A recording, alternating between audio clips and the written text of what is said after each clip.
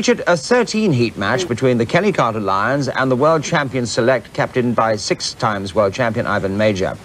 Joining Kenny Carter, the England #1 in his team of 5 were such stars as the Graham brothers, Alan and Andy, and Steve Bastable, while Ivan Major's side had a strong Scandinavian flavour, Jan Andersson and Hans Nilsson being the pick of the riders. On the tight, glazed concrete circuit, crashes were inevitable. Indeed, in Heat 1, Kai Naimi was involved, and it was adjudged that he had committed a foul. So he was excluded in the rerun, and that's where we join it with commentary by Dave Lanning. So the rerun of Heat #1 without Kai Naimi adjudged to be the cause of the race being delayed. So it's Carter on the inside, next to him Major in white, Alan Graham for the Lions, now on the outside in the blue helmet colour. Here we go, Heat 1 again, and the tapes have gone, the riders on their best behaviour. So for the third time of asking, here's Heat 1. Carter, Major, Graham, that's the way they're done it again. Carter made a terrific start, going with him to Graham, although he almost overtook the second turn, allowing Major through into second place. Remember, it's just 118 yards around in this tiny Wembley circuit. And Graham has picked up Ivan Major, and there's a proud record. Major reckons he has never fallen on the hard surface, but no doubt about that one. But it looked like he was knocked off, and he looks in a fair bit of anguish as well. A nasty one there. It's a tough old boy, Ivan Major. We've seen him in some hair-raising spills. And Alan Graham, clearly the rider to blame. Let's have a look at it again in slow motion. You can see all the action at the back here. Major turning for the corner. Graham coming up on the inside of him. And Graham just doesn't turn. And that's a clear case of a rider being knocked off. And Ivan Major goes a long way before running into straw bales.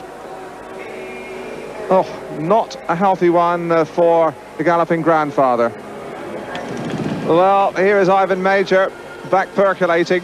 It's going to be a two-man duel, and what a two-man duel it will be, because intriguingly, Carter, of course, the England #1, and here's Ivan Major, who is his manager off track. So it really is a fascinating battle.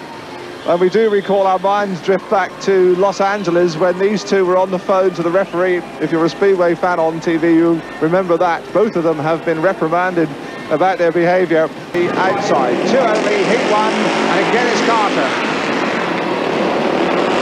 And Ivan is a crafty old campaigner, and he just does enough. Carter will screw it on. Remember, it's a tiny polo mint of a track here. And Carter looking in control at the moment. In practice here earlier today, he made a big hole in the safety bench just up there. You might just see the mark as he goes through.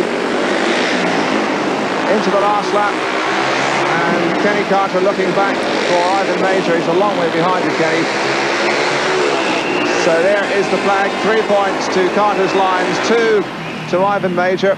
There is Carter, and he's given the home representative side a flying start. Looking across the lineup on the inside, Andy Graham, reserve, being brought in for John Davis after an impressive opening ride. Next to him, Major, grid 3, Simmons in blue. On the outside, Kai Naimi in yellow and black. This is Heat 5. Quick promotion for Andy Graham after a tremendous win first time out, and Graham gets away, and so too does Naimi. And Naimi going very wide there on the second corner. That's let his Wimbledon teammate Malcolm Simmons through into third place. So Graham, again, proving to be something of a trump card for England. He's in front. Major holding on to second place, although he has Malcolm Simmons buzzing around there trying to find an opening, waiting for a mistake.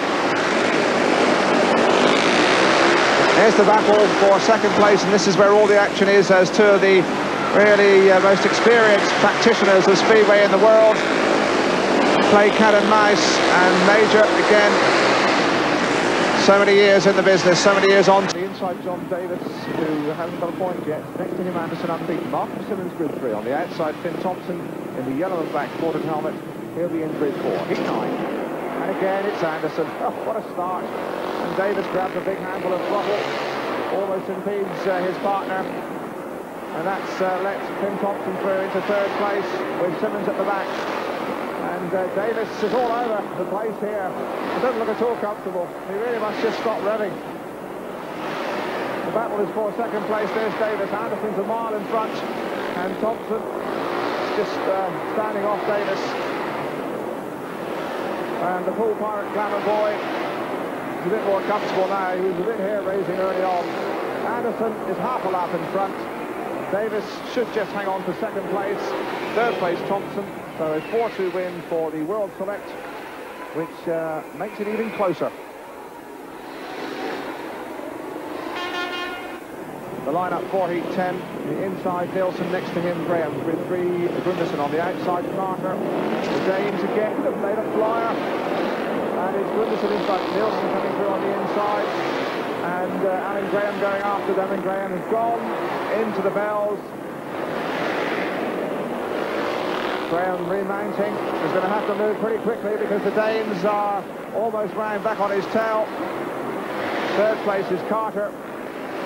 Not nearly the fourth, and Carter's going to go here, round and about, and turns right round and stays in third place. And it's all the fun of the fair. The Danes are in front, and we've got riders going every which way at the moment. The Danes are going to win it. It was Nielsen, then Gunderson. Carter, despite doing a most balletic pirouette, is third, and Alan Graham just finishing having remounted. Wonderful stuff. And sweeping it clear, the track staff, and the racing has proved to be just a little bit better than we've seen before, which shows that this kind of racing maybe has a future after all. Well, just 2 heats to go, and there is the score, 33-32. The time for gambling by Kenny Carter's side manager, that's Cyril Maidment, the Wimbledon promoter, who brings in Joe Owen. Let's have a look at the lineup for Heat 12. On the inside, Anderson, next to him Carter. Grid 3 has Gunderson, and on the outside, the trump card, Joe Owen brought in as a reserve, and Carter went out there with Anderson. Owen moves into third place. In fact, it's now Gunderson moving back, and Anderson again going clear. He really is the thorough polished professional on the glazed surface. Second place, Carter. Third now is Gunderson. Owen, who had only dropped 1 point, is at the back. There is Carter.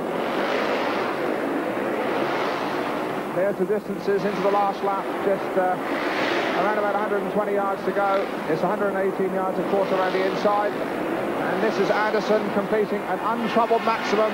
He wins it. Second place, Carter. Third was Gunderson.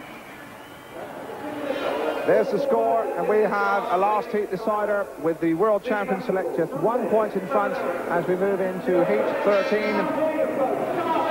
And it looks as though it is Davis that's come back into Heat number 13.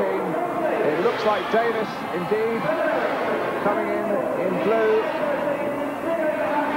So here's the lineup for this last race on the inside basketball. Next to him, Nielsen. Grid 3 has Davis on the outside. Ericsson is all on this one. Heat 13. Nielsen has had a flyer.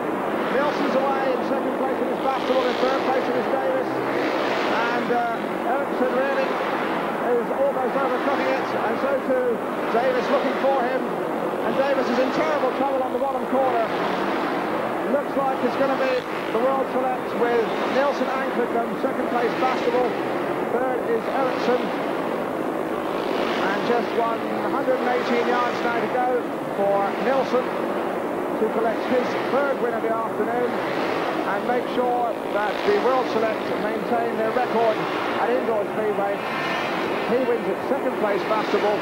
Third was Trevor Ericsson, so that means a 4-2 heat win in the last race for the overseas side, and the final score, which we add up to be 37 to the Kenny Carter Select. There's the score. Kenny Carter's lost 37, the World Champions Select 40, and an afternoon's racing that may well be remembered more for the incidents and the pile-ups rather than the final score. Well, certainly throughout the event, one rider outshone all others, Jan Anderson, who achieved a maximum 12 points and so retained his undisputed mastery of the indoor game. But now for something you haven't seen before, certainly on this program anyway, a challenge between 2 women riders, Bobby Hunter, who races regularly in California, and Madeline Fundin, daughter of Sweden's ex-world champion Ovi Fundin. It was a best-of-3 race meeting between the two, and before they started, Gary Newbon spoke to the girls and first asked Bobby how she thought it would work out. Well, I've never really seen Madeline ride outside of practice here, but hopefully we're both going to put on a pretty good show, and it'll be a competitive race. What are your tactics going to be, Madeline? Pardon me, I didn't mean... What are your tactics going to be against Bobby? I'm just going to do my best. That's it. A moment of speedway history. Over the years on World of Sport, we've seen the sport in the rain, in the fog, in the snow, in a blizzard, in the desert, on ice, on concrete, even on crushed anthills.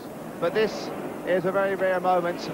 Girl riders, 2 women riders for the first time in an official British mixture for nigh on 50 years, since the days of Faye Taylor and Eva Asquith back in the roaring 20s. We have never seen lady riders before. That is a very famous name in Speedway, Madeline Funden. She'll be in red, the 19-year-old daughter of 5 times world champion Ovi Funden, and her opponent, much more experienced, Bobby Hunter, in the white helmet colour, 25-year-old from California, who races regularly against the men, although it has to be said she hasn't raced for 18 months. So it's going to be tricky out there for the girls as off they go. Madeline Funden snakes in the corner. Bobby Hunter has overcooked it, has gone down, and she's brought down Madeline as well. And oh dear, the girls have made a crashing impact on Wembley. Let's have a look at it again, and you'll see that Bobby Hunter really is the victim of impetuosity here. She gets to the corner first, does it all right, turns the throttle on and just turns a beautiful pirouette. Madeline Funden clips her. That brings her down as well. And, well, it's been difficult for the men, so it must be difficult for the girls going out there cold. So the restart. Neither of the lassies none the worse for that tumble. This is Madeline Funden, of course, her dad Ovi, such a legend at Norwich and latterly at Bellevue. Bobby Funden drives a forklift truck for a living in California. And let's hope they don't overdo it again away this time. And it's Bobby Hunter.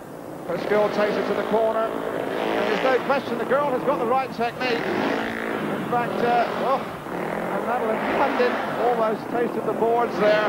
Did well to avoid her. This is Bobby Hunter. And as you can see, maybe she's not going quite as fast as the men. Madeline Funden in a little bit of trouble at the back.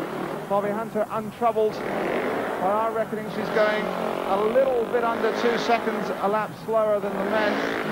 But, oh, Bobby, you really must not turn on too much gas. The last lap. And again, he really does grab throttle by the fistful, but the crowd are loving her for her efforts.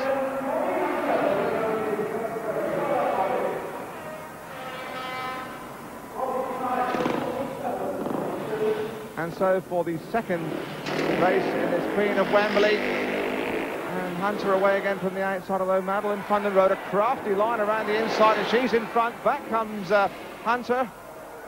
Funden going round again, leaves a gap, and Bobby Hunter is through.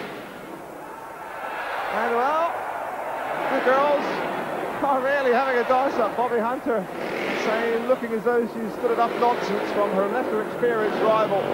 Who's in front now. Let's watch her style. Because when she gets clear, her cornering technique is genuine speedway. Just knocks it off a little too long going into the turns, perhaps. And she looks the part.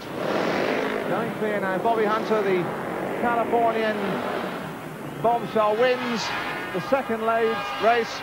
And that makes her the Queen of Wembley, and she's a queen who certainly isn't lacking in courage. Well, Bobby Hunter obviously coming to terms with the basic techniques of speedway, and clearly her experience of racing in California was a help.